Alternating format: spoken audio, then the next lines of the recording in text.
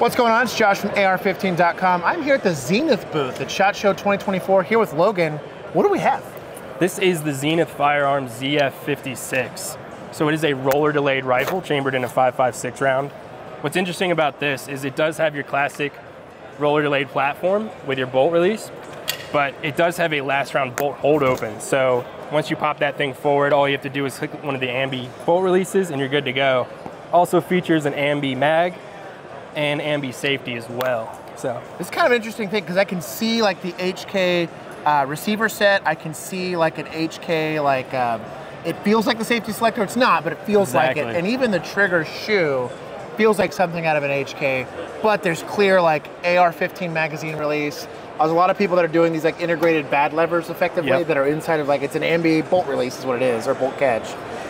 Flared magwell, which is really interesting. How much of this do you think would be AR15 compatible versus, or is this almost completely proprietary to itself? So yeah, the magazine is completely AR compatible. Obviously we have our M-LOK here, but other than that, you know, your pick rail, the lower is absolutely proprietary. Sure. To get like the best of both worlds with that, you know, that kind of like the HK33 and the AR platform. Sure. It has to be.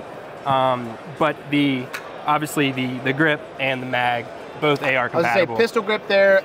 This is the castle nut with the buffer tube. I'm assuming that's AR15 compatible. So it is, which is cool. It does come with this. You know, this is actually a proprietary, you know, butt cap that we created. That allows for any kind of buffer tube attachment that you have. Interesting. So you'll have like a 1913 version of this, or is it just for this castle nut lockup here? Just for this right now. And then our pistol versions will be sold with just this, no stock as well. Cool. And I'm assuming they'll have like a tube that you can attach a brace or whatever on? Absolutely, yep. Cool. So you'll have one that won't have anything there, or you'll just have like the weird kind of PDW style ones? So all of our pistols will come like this. Yeah. You know, what you do with that, Sure, that is what you do, yeah. Absolutely. And what's cool is we're also making this in 300 blackout, 7.62, 9mm, and 10mm. Very, very cool. What's MSRP and release date on this guy? $2,500 MSRP right now. It actually is available for pre-order for the 5.56 and the 300 blackout.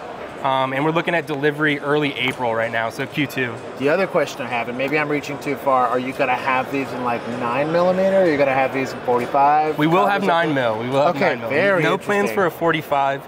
And then are we doing shorter barrels on some of these guys? Absolutely. So we're doing 12, 14.5, and 16 on each platform. Very, very cool.